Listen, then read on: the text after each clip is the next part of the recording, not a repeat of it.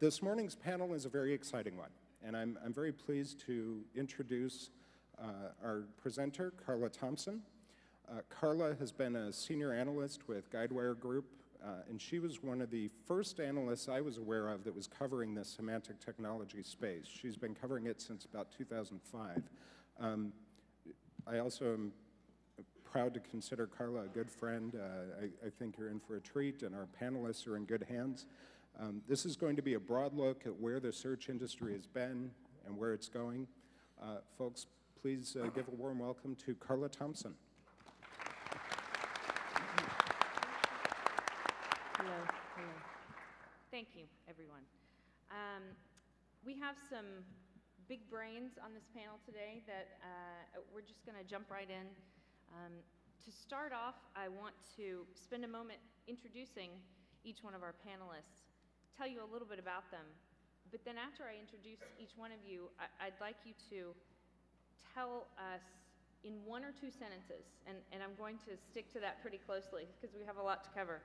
Just in 1 or 2 sentences, what sets your technology, your search technology, apart from the others? So to start off, we have Tomasz Imielinski, who is EVP of Global Search and Answers at Ask.com. He is also a professor at the Department of Computer Science at Rutgers. And in 1991, he co-invented the concept of association rule mining. And his paper on this subject is one of the 20 most cited papers in all of computer literature. So, Tomasz, why don't you give us your 2-sentence differentiation for Ask.com? Well, we have, at Ask, we have, proportionally to the traffic, we have about 3 times as many questions as other search engines. People still view us as a question-answering company, despite of many, many years of, development over broad search. So we're focusing on questions, and we want to answer questions from multiple sources, structured data, unstructured data, the best we can. We want these users to come to, in addition to the general search, but that's our focus. Questions. Excellent, thank you. And good job sticking with the 2 sentences. Next we have Scott Prevost, who is General Manager and Director of Products at the Powerset division of Bing at Microsoft. He's responsible for developing core product offerings for Powerset, which, as you know, was acquired by Microsoft last year. And the Powerset technology is a key aspect of the company's new search engine, Bing. So, Scott, we've heard a lot about Bing lately, and we are going to talk about it a bit later in the panel, but from your point of view, how is the engine different? So I want to actually answer that for both Powerset and Bing. Okay. For Bing, it's really about understanding the intent behind the queries, understanding the kinds of tasks that people are trying to do, and helping them by organizing the page in a way that allows people to get to their answer in an easier fashion. For Powerset, it's really about having a much deeper understanding of the content that we index so that we can match the actual meaning of a user's query to the meaning that's encoded in the pages as opposed to just the keywords. Excellent, thank you. And next we have Peter Norvig, who is Director of Research at Google. He was responsible for the core web search algorithms at Google from 2002 to 2005, and he's been Director of Research there from 2005 on.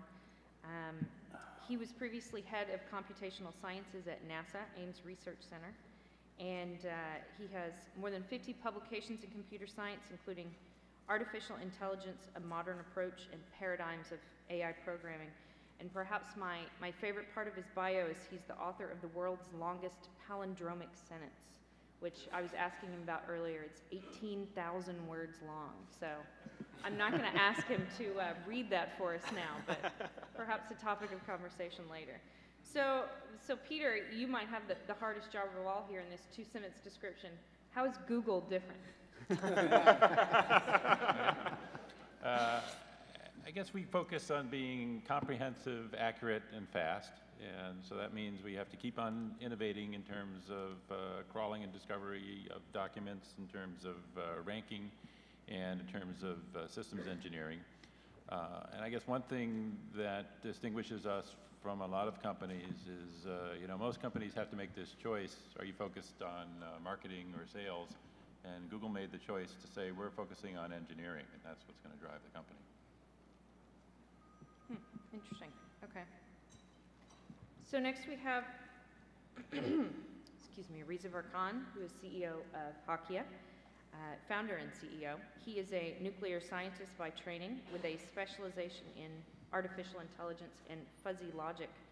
And between 1990 and 2000, he worked as a subcontractor to the U.S. government and handled multiple projects involving the Savannah River Plant and Los Alamos National Laboratory. So Riza, tell us, how is Hakia different? We are a complete semantic search engine from bottom up. We don't even have an index. We have something called QDEX. We have optimized the entire process for semantic operations. We focus on credible and dynamic content, and our objective is really to offer the users a new perspective. You have popularity perspective everywhere across the web today. So our objective is to provide the user an alternative perspective, which we call it credible search results. So this is how we differentiate ourselves. Excellent, thank you. Next we have William Tunstall-Pedoe, who is CEO of True Knowledge. He founded True Knowledge based on research that he began in 1998. He has more than 25 years of experience developing software products that push the boundaries of what is possible in artificial intelligence. And he's also credited with being the first and only person to develop software that can solve and explain cryptic crossword clues. We have all sorts of talents on this board. So William, some in our audience may not be familiar with True Knowledge.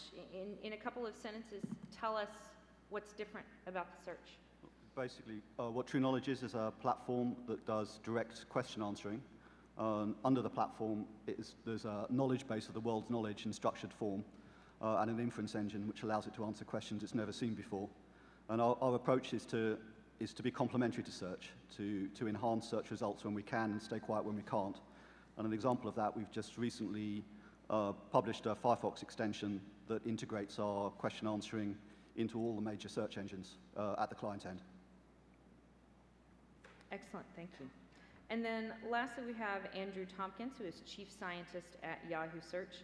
He joined Yahoo Research in 2005 from IBM, and his research over the last 8 years is focused on measurement, modeling, and analysis of content, communities, and users on the World Wide Web. And prior to that, he managed Information Principles Group at IBM's Almaden Research Center. So Andrew, how is it? It's a little bit like the question I asked Google. How is Yahoo different in the area of search? Well, Yahoo's very aggressive about semantic annotation on URLs. We have a project called SearchMonkey, which is about acquiring semantic information and then surfacing it onto the web search result page. So the results look different.